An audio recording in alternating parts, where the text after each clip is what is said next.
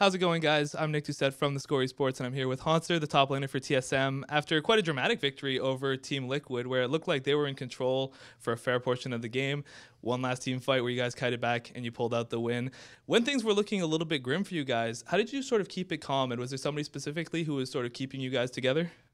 We pretty much knew that we couldn't force anything on them, so we just set up a game plan, which is we gotta try to poke them as much as we can before they engage and try to win team fight through that way. But generally, it's usually Bora, Yellowstar. He tries to keep everyone in order and knows what we're trying to do in game. Yeah, now the last time we saw you guys was before LCS was at IM San Jose when you had Kasing instead of Bora. Now switching supports, do you feel that the communication structure has become a little bit more coordinated since he came on board? Honestly, we've only been playing with Bora for a week, so it's probably the same as it was back in IM, where we're still not gelled together as a team. We don't have much synergy yet, but I think that will come in time.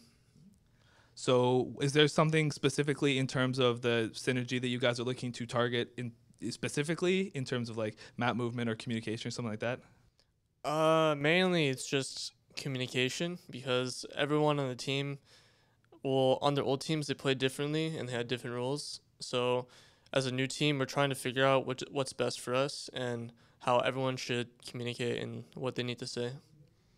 Now, Doublelift was speaking a bit earlier, and he's to ESPN, and he said that the practice that you guys were putting in wasn't necessarily done in the correct way. What is sort of your take on how this team has been practicing so far, and do you sort of agree with that the practice has been a little bit subpar? Well, because we're a brand new team, we only had 7 days of practice for LCS, and we have a completely new coaching staff and just staff all around. So everyone's still trying to figure out their role right now, and it's just going to take time for us because right now we're not near our peak at all. So I think in time we'll be a lot better. This week of LCS has been a little bit crazy. Moving forward, who do you think is going to emerge from the pack as sort of being a really top contender? I've heard a lot of rumors, but I think Immortals will be really strong this season, and for the rest of the teams, it's really up to how they practice and how well they can adapt. All right. Well, thanks so much for taking the time to us, and best of luck in the weeks to come.